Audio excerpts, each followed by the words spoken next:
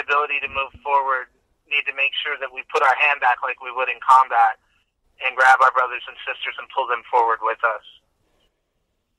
It's truly a blessing that you're doing that. Now, talk to me about the song Day to Night, because we're going to be playing that for our audience right after this interview.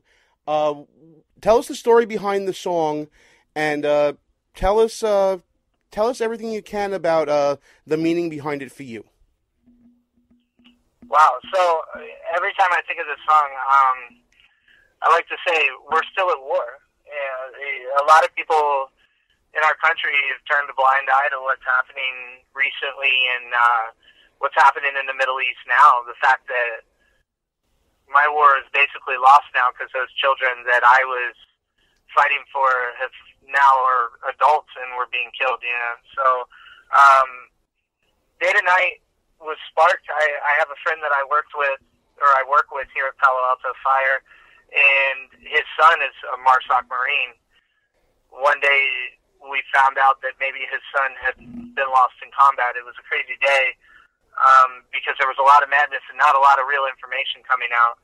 It turned out that his son wasn't killed, but in the firefight that had ensued from insider attacks, Sergeant Charles Strong was killed in his last day of deployment in Afghanistan. Oh, man. So, wow. When I heard that, I was rocked because for me, it's something that I went through every day I got closer to going home. I continued to say, just one more day outside the line. That's it. One more day and we got this.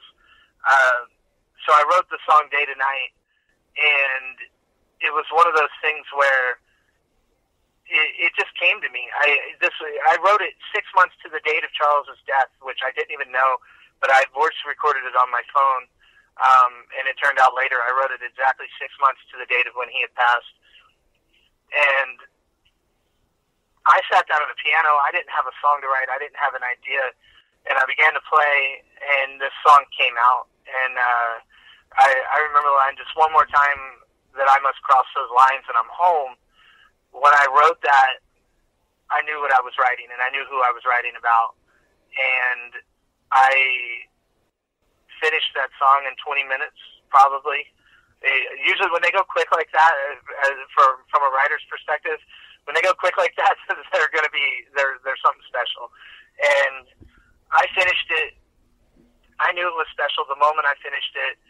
I picked up the phone and I called my producer. After I listened to it and completely broke it down, I called my producer and I said, "Hey Pat, we've got our next single." So within a month, I was in the studio, recorded that song. In my head, I had already built a video to this song, and I had said we were doing a video. Without money, with nothing, I called every financer, or not financer, but every video maker in LA and said, "Let me talk to my financiers, and I'll get back to you, but I need a bid on this video concept." So ultimately, bid comes in. It's in a range that, if need be, I would have put it up myself. Out of left field, 3 days, 5 days maybe before actually going to shoot the video, American Hero Clothing steps up and pays for the video. We are taking, and I called Taylor Strong, who's the wife of Charles Strong, and spoke to her several times before finally inviting her out to play herself in the video. So Taylor plays herself in the video. She was 8 months pregnant when Charles died. She heard the song for the first time on her first Mother's Day ever. There's just so much special that's built around this. It's crazy to think of. And while this was happening 2 days before the video shoot, my father had a cardiac arrest on the table for an endoscopy and was in a coma in his last days of his life. As I flew to Kentucky to see him, then flew back to California to shoot the video, and then spent the last 14 days of his life with him. So it's something that spiritually you can't, put all these pieces together. You can't, write a story this good. It's just what happened in life at this time. It seems like it was all meant to fit together from what you're saying. And just even before hearing the song, which we're going to play in a moment, just wow. I mean, the timing, the subject matter, the fact that you said that it wrote itself, that usually means to me, at least when it comes with the creative process, that there's something more going on than just you writing down the notes and the time, you know? So what we're going to do right now is we're going to play the song, and then when we come back, I want you to tell everybody where they can find out more about you, where they can buy the song, and where they can support you in any future projects you have.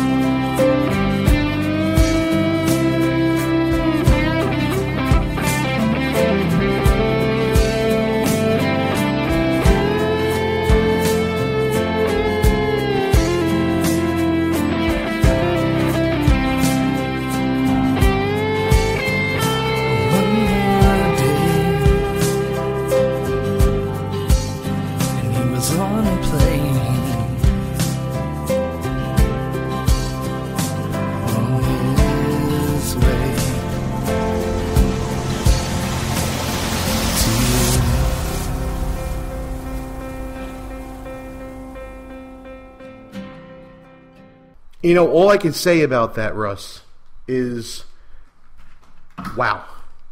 Great interview, great song. There was more to the interview, but we have so much more to do. I mean, we got a little bit of time left, but final thought time, pal. Gene, you got to play me one of the songs that I've been craving all year. Oh, I know what you're talking about. Yeah, I hope you have it ready. I have it ready. Listen, it's the only request I usually have for this show, and this is it. It's Veterans Day. By the way, before we get to that, go to iTunes, look up John Preston, look for the song Day to Night. It's available on iTunes and other music outlets. Proceeds from that, a portion of them will be going to the family of Sergeant Strong, and it's a beautiful thing that what John is doing in reaching out to veterans. 22 suicides a day by veterans. It's absolutely monstrous. And that's veterans. If you look at the people who are currently in the reserves and active duty, there's more than one a day of just those folks. So it's a real problem. We need to stand up for them like they've stood up for us. But listen, it's not going to be just very introspective and inspiring and uplifting stuff right now. Time to get to a little fun. And this is what Russ is talking about right now. This is uplifting, Gene. This is one of the best things we've ever done. I am foregoing my final thought. This is from our Brooklyn GOP radio days. It's a little distorted and a little loud, but you're going to love it. It's a Yak Attack tribute. One of the originals. One of the that OGs. He did way back in the day. There'll be references to old news stories. Listen to this. We're heading out back to our normal format next week, folks. After this, we're shutting it down. We're out of here on the live. Take a listen to this, and we'll be back next week. Stay tuned for the final thought, though. Yes. God bless, guys. Listen to this, and we'll talk to you next week. We're going to bring things down a little bit, Russ. It's been a taxing day. It has been.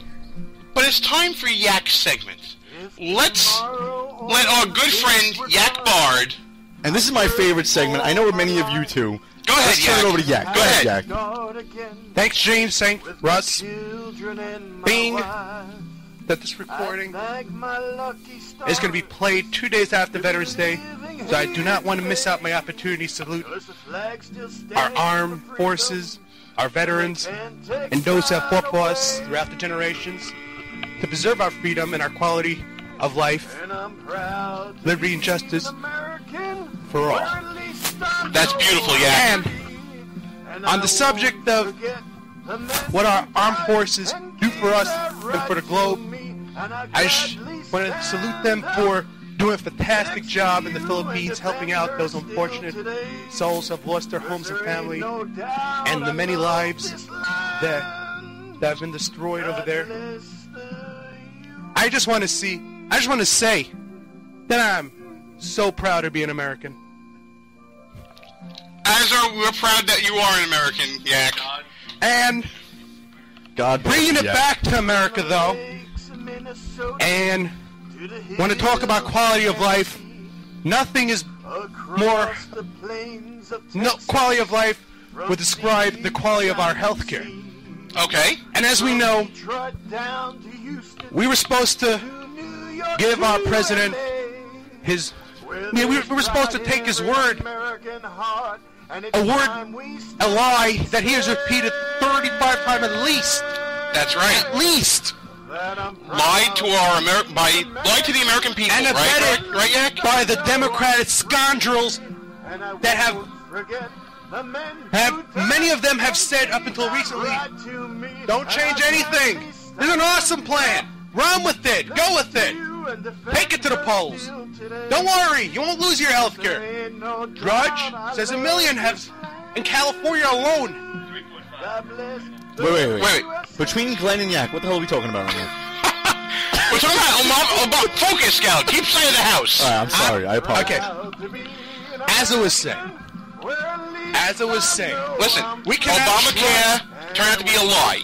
That's what you were saying. So we've been going from making fun of the website and of its failures on late night to now everybody knowing the lie and scandal and scum that this president has turned out to be.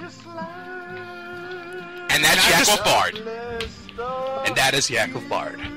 Great job, brother. God bless the USA, Yak. Indeed. God bless USA. Our position's been compromised. It's time to roll out. Report for debriefing at www.behindenemylinesradio.us and look for regular communications via Facebook and Twitter at BEL_radio. You are the resistance. Behind Enemy Lines. Part of the Conservative Commandos Radio Network. A Rock Radio production. Copyright 2015. Back in 7 days. Out.